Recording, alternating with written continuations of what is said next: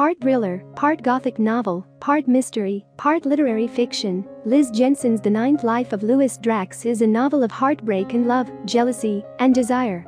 The story takes place in France. 9-year-old Louis Drax falls into a ravine and into a coma. This event sets into action a dynamic set of interactions between his mother, Natalie, and his doctor, Pascal Danachet.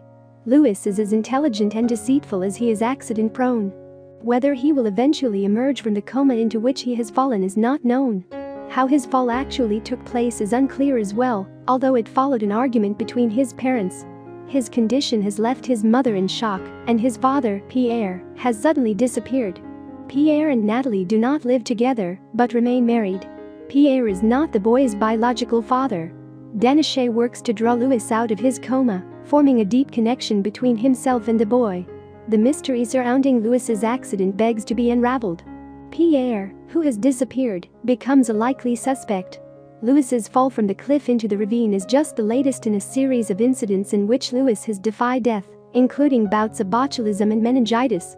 When Louis is recovered from the ravine, he is near death, with an injured brain and a rating of about 5 on the Glasgow Coma Scale, which ranks the severity of comas on a scale of 3 to 15, 3 being the most severe, and 5 falling within the severe range. Louis's narrative voice, along with that of the untraditional Dr. Danachet, makes the unfolding story that much more mysterious. The comatose Louis has much to say as a narrative voice. He tells about being alive in his present state. He talks of the experience of being born. He discusses being interested in diseases, poisons, and sex. Much of what Louis has to say comes from a voice he hears, named Gustave. Readers are likely meant to see that unless a scene in the text is clearly a flashback, Louis's events take place in his unconscious mind. Danachet, meanwhile, explains that doctors like him, who specialize in comas, are not respected in the medical community because of their low clear-up rate. He himself is further shunned because of his methods, which include a belief in telepathy. He tells Natalie that not all brain activity is observable through traditional medical devices. She is undaunted by his beliefs and perhaps attracted to him because of them. He falls for her and as a result is slow to consider any role she might have had in her son's situation, though everyone's action seems suspect. By Natalie's account, Louis was pushed by Pierre.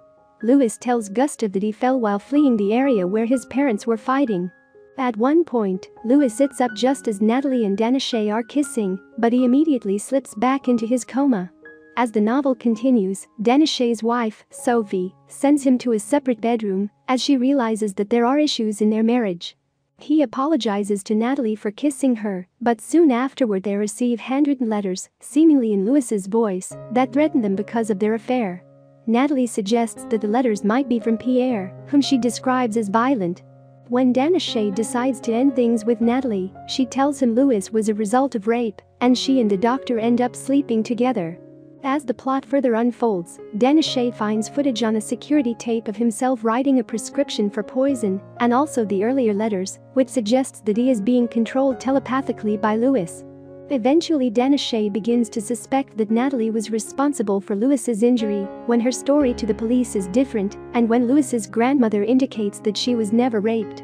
In an experiment, trying to get Louis to use the doctor as a channel again, Danachet tells the real story of what happened at the picnic near the ravine. Pierre had found that Louis was taking Natalie's birth control pills to ward off the possibility of becoming a rapist, and Pierre threatened to take Louis away, which led the boy to deliberately walk off the cliff in order to let his mother be heroic. Louis tells this story through the doctor and then dies. He is revived, but still remains comatose. Louis ends the narrative by telling of the pleasure in being taken care of. Gustave, who, it is revealed, is actually the deceased Pierre, tells Louis to awaken from his coma.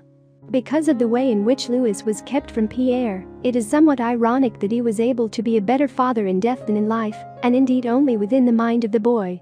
I hope you enjoyed this video. Leave a like if you did, and be sure to subscribe. Thank you.